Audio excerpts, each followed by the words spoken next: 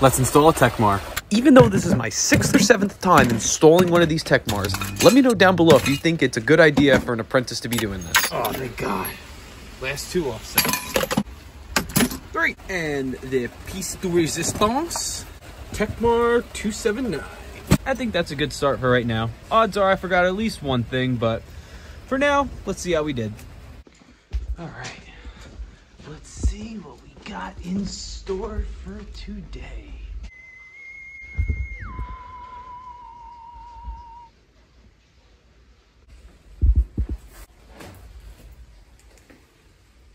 That's where we're going. This is how we set up a summer-winter switch.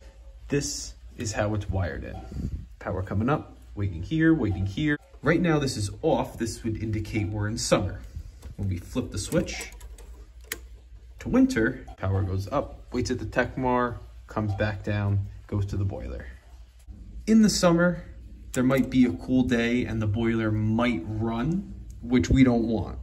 The Techmar could be calling for heat all day and nothing's gonna happen because no power is coming up. Over on our auto bypass, sometimes with the Techmars, the condensate sensor goes bad, the outdoor sensor goes bad, there might be a problem with the control, and we just want to get heat on right now. Someone could come down and they could flip the auto or bypass switch to get some heat to the building so people aren't freezing until we can come and take a look and see what's going on. Whether the Techmar is calling or not, if bypass is on, the boiler is going to run.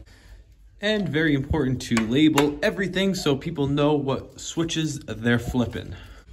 All right, so everything is just about set up. We got our condensate sensor and outdoor sensor wired.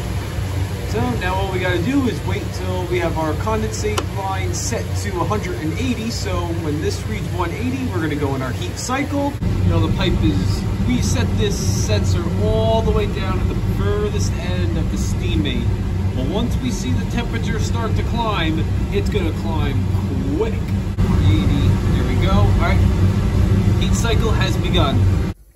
All right, so our little power flame burner symbol went off, but we're still in our heat cycle, which means that this is now the cool down period for our boiler. We can flip the bypass though, and our boiler will run.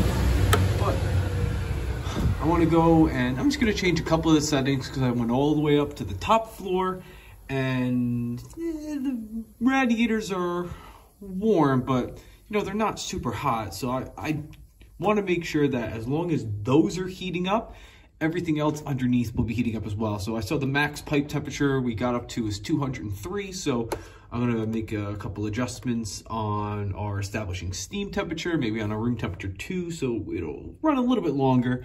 But you know, that's how we set up a Techmar and set up a summer winter switch for that Techmar. It's just one of those think ahead moments where, you know, don't worry about just the install for right now, getting the Techmar on for the boiler to run. You know, let's think down the road. What if there is a problem? We want to be able to flip a switch and have heat come to the building so later on we can get here and figure out what the problem is.